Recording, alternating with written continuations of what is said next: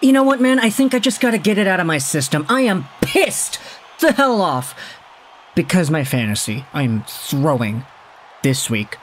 This is the championship final series that I'm playing in the Yahoo League, in the Hockey YouTubers League, and I am absolutely throwing. With Matt Dumba getting scratched today for trade-related reasons, and with Gabe Vilardi already being injured for a while, I made some panic ads to try to fix everything. Those panic ads were the wrong players. I chose guys that were already playing, and I totally screwed up myself for this week. I am getting destroyed. And my entire fantasy run, which I care very much about because I've been talking to y'all about it the entire season, it's over. But I think I needed at least a minute to acknowledge that so I could, you know, just breathe through it, get it in my system, get it out of my system, and move on. There will be other fantasy weeks. So, yeah. Oh man, I'm so disappointed in myself. But either way, we have ourselves another trade to talk about. This time, we have ourselves a really interesting name. Emilio Pettersen getting sent over to the Dallas Stars. It's a minor league trade between the Stars and the Flames. Riley Damiani is the guy going over to Calgary. The trade seems to be 1-for-1. And even though this was an hour ago, I did want to talk about this because when it comes to these two guys, Damiani is a really interesting player, somebody that I've had my eye on for a little bit over the past few years. 23 years old, 5'10", 170, right-handed center, and he was a fifth-round pick in the 2018 draft by the Dallas Stars out of the OHL. Damiani stands out to me because immediately after his draft-eligible year in 2017-18, he exploded offensively in the Kitchener Rangers system. 85 points in 58 games played, and then 78 points in 61 games played as the captain of Kitchener. He was looking like an absolute stud. And he carried over that potential into the AHL, where in 2020-2021, he had 36 points in 36 games played, a legit point-per-game guy at 20 years old at the Pro-American Hockey League level.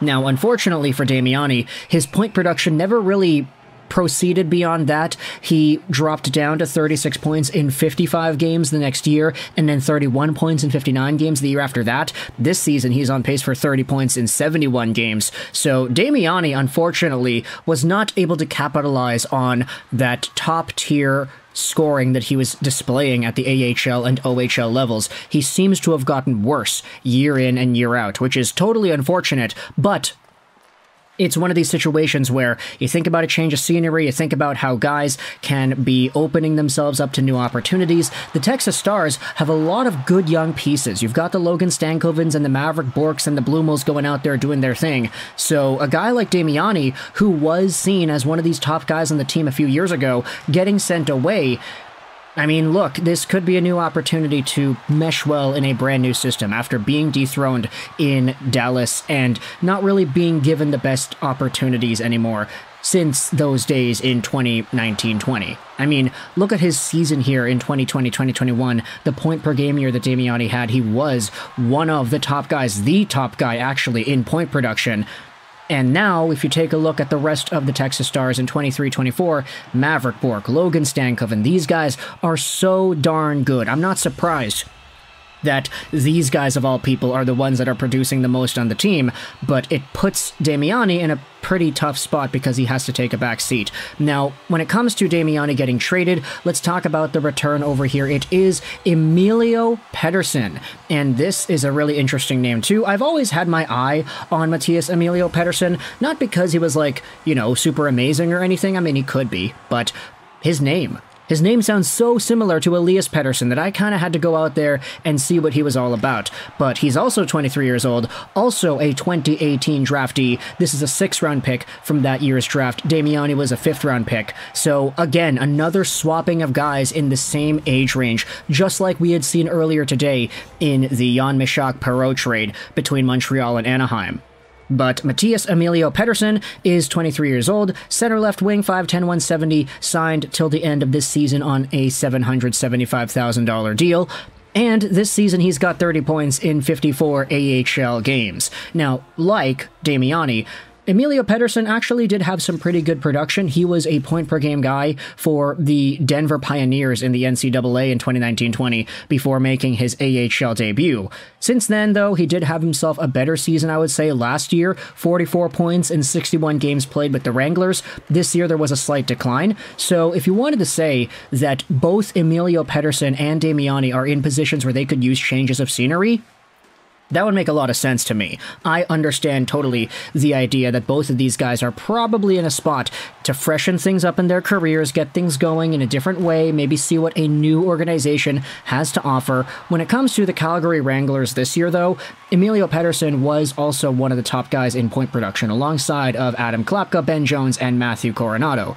Klapka, by the way, this is a very, very interesting name. Quick aside, because I wanted to talk about this 6'8" behemoth of a human being, but either way, when it comes to the Mathias Emilio Pettersen story, he always was interesting to me, not just because of the name, but because he also is from Norway. You rarely see NHL players make themselves known and commodities in the National Hockey League from there. But at the end of the day, this is a very interesting swap between two teams that have already made deals in the past and two teams that have already gotten some extra transactions laid down between them.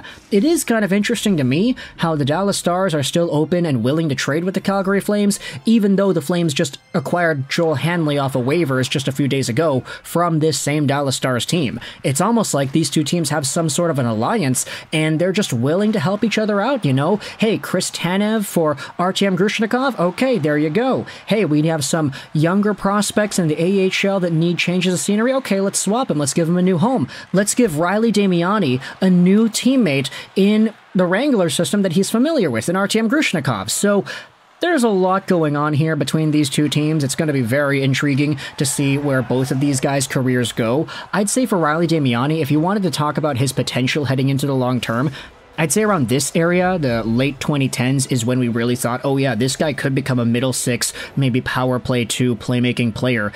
But as his AHL career went on, you know, he's starting to wane off a little bit. I would say maybe project him more so as a bottom 6, third-line scoring type of guy, rather than the middle 6, second power play guy that we thought he could have been a few years ago.